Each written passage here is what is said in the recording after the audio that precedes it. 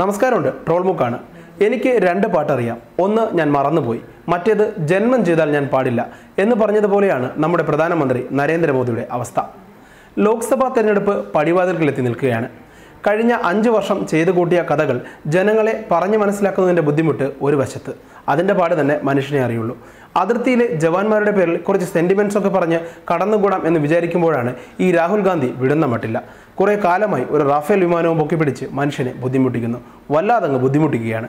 എല്ലാം പോട്ടെ, ഈ കോടതി കൂടി ഇങ്ങനെയൊക്കെ തുടങ്ങിയാലോ? റഫേൽ കരാർ സംബന്ധിച്ച നിർണായകമായ രേഖകൾ കൈവശമുണ്ട്. അത് മുൻപും പറഞ്ഞതാണ്. അത് നോക്കിയാൽ മനസ്സിലാകും ഇതിൽ യാതൊരു അഴിമതി നടന്നിട്ടുമില്ല എന്ന്. എന്നെ ഇങ്ങനെ സംശയിക്കുന്നത് തന്നെ ശരിയല്ല എന്ന മട്ടിലാണ് മോദിജിയുടെ സംസാരം.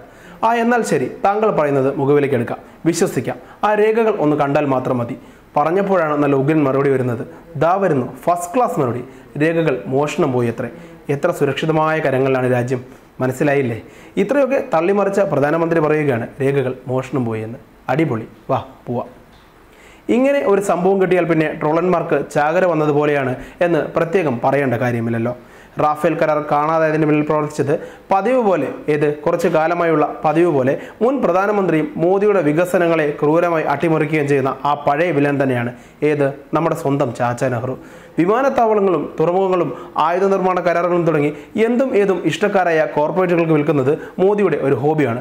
അതുപോലെ അദാനിയെ വിളിച്ച് തലവേദന സൃഷ്ടിക്കുന്ന ഈ സുപ്രീം കോടതി അങ്ങ് വിറ്റൊഴിവാക്കുന്ന കാര്യം ചർച്ച ചെയ്യുന്ന മോദിയും അമിത്ഷായും ഒക്കെയാണ് ട്രോളന്മാരുടെ ഇരകൾ. ഇതിനെ ന്യായീകരിക്കാൻ, വളരെ കഷ്ടപ്പെട്ട് ന്യായീകരിക്കാൻ ബുദ്ധിമുട്ടുന്ന സംഘമിത്രങ്ങളെയും വലിച്ചു കയറി ഭിത്തിയിലൊട്ടിക്കുകയാണ് സോഷ്യൽ മീഡിയ. അത്തരത്തിൽ പ്രചരിക്കുന്ന രസകരമായ ചില ട്രോളുകൾ കാണാം.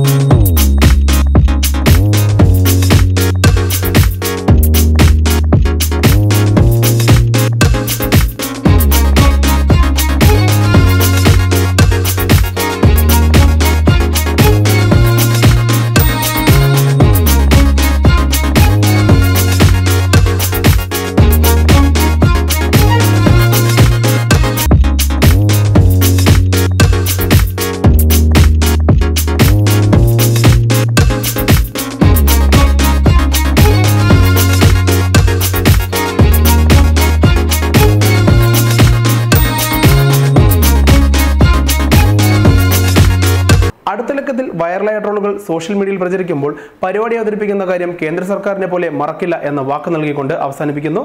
നന്ദി, നല്ല നമസ്കാരം.